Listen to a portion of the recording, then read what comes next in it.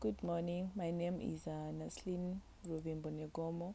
So I'm going to be using Xplico demonstration 2 in as a hacking tool in Kali Linux. So I'm opening my Kali Linux right now. This Xplico demonstration 2 is used in rearranging network traffic or packets to the investigator.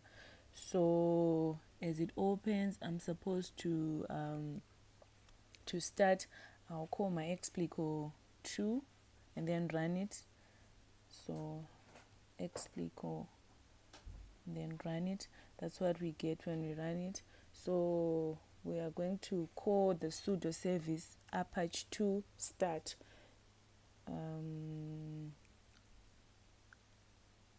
Sudo service okay, sorry, the first one was an error, so I'm calling it again here.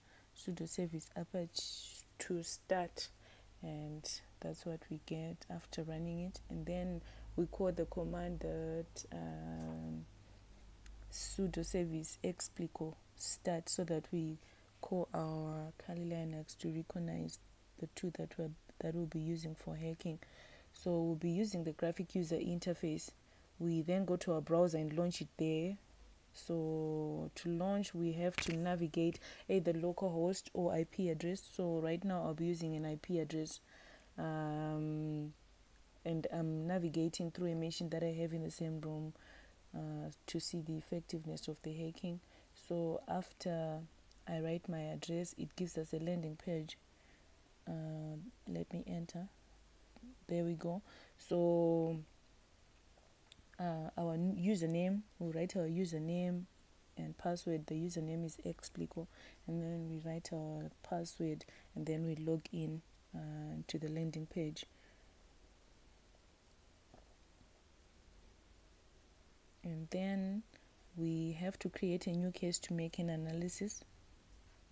So we have to create a new case. So there is uploading PCAP capture files and live acquisition, but for now we'll be using uploading PCAP capture files.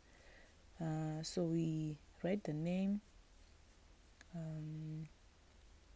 that we want to use. So in this case we use forensics case 1, and we create our session, open our case and create a new session.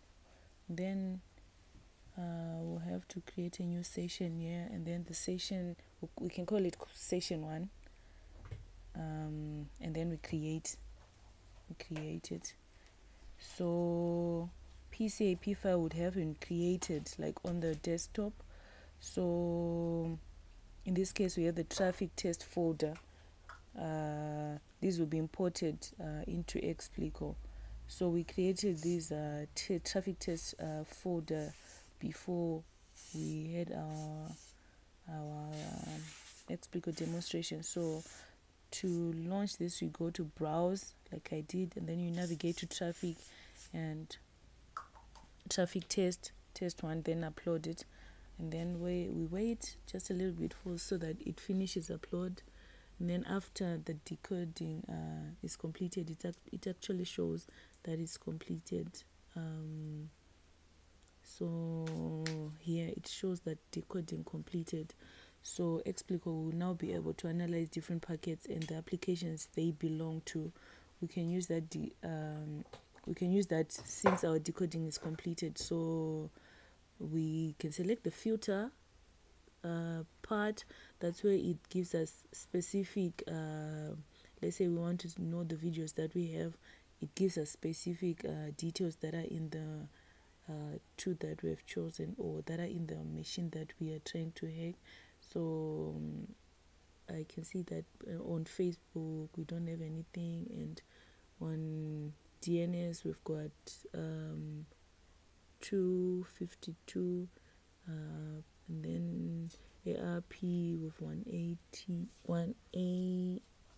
18.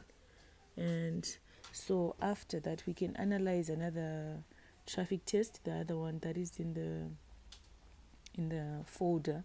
so which is traffic test 2. So we go to browse, and then we select our traffic test 2, see what it has, and then we wait for decoding.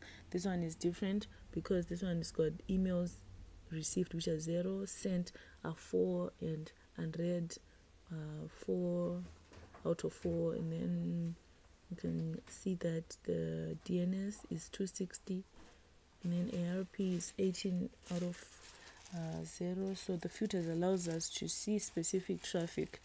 As we analyze the traffic, we can actually do graphs.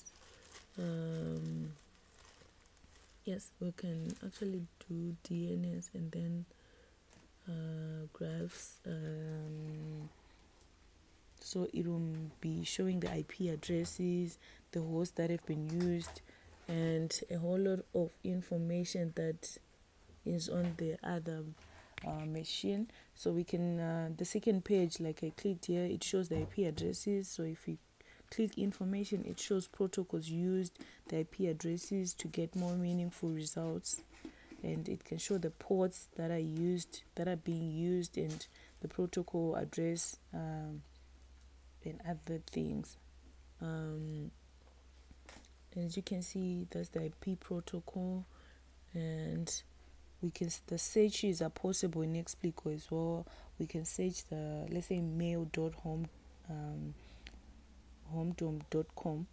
It filters into the reduced pages. So to check for graphs, we can click the pie. You can click the pie here, so that it shows the date, the time, the volume, and this is a very interactive command. So if you press change, today's visualizations are clearer.